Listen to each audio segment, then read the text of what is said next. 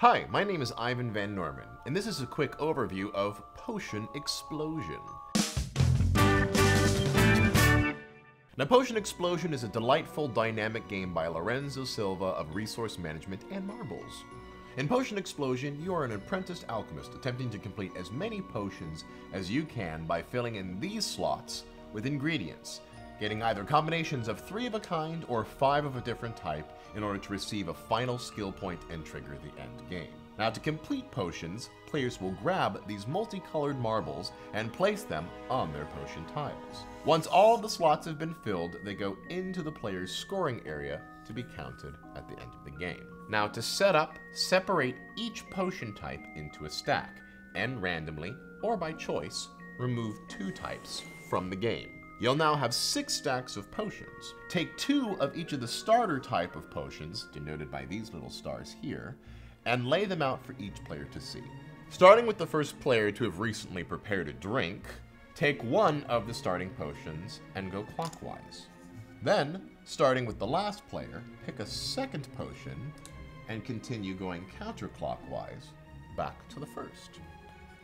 Now place both of these potions in your lab, lay out the little help tokens and skill tokens for easy reach, then stack the amount of skill tokens into a pile based on players. Now let's grab some marbles. A player turn consists of 2 actions, picking and placing. An inspiring alchemist grabs an ingredient from the dispenser, and if any similar colors clash into each other, they explode, allowing the alchemist to grab those ingredients as well, continuing to collect any more that may explode in the meantime. Now, if this feels like a matching game you'd play on your phone, that's not too far away from the truth. The difference is that after you have the marbles in your hand, you get to place them onto your recipe, potentially completing any potions and leaving any leftovers in the beaker right here. Now, if you find your choices lacking, you can either before or after your primary pick get a little help from the professor and allow you to grab an extra ingredient that will not create any explosions. However, you also get -2 points at the end of the game scoring. Completed potions can be drunk any time during the round, even after they've been immediately completed, granting special abilities, but only a max of 2 potions can be completed in any single round. And if at the end of the round you have any marbles left over in your waiting area you'd like to place into new potions, or replace any that you may have in your hand, you may do so. But any that are left over and still in your hand are put back into the dispenser for further use. Make sure you've got 1 or 2 new potions from the deck if any have been completed, and move on to the next turn.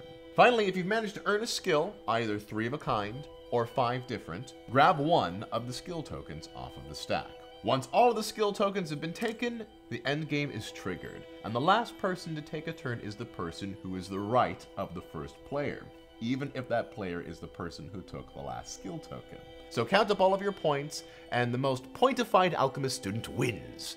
And that's it! You've played Potion Explosion by Horrible Games. I have to say, your company name is very misleading. I find this game quite unhorrible.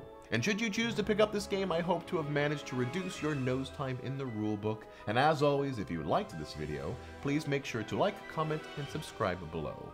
If you'd like to see this game played live, make sure to check out Game the Game every Thursday on twitch.tv/Geek and Sundry. And until then, roll dice and play nice.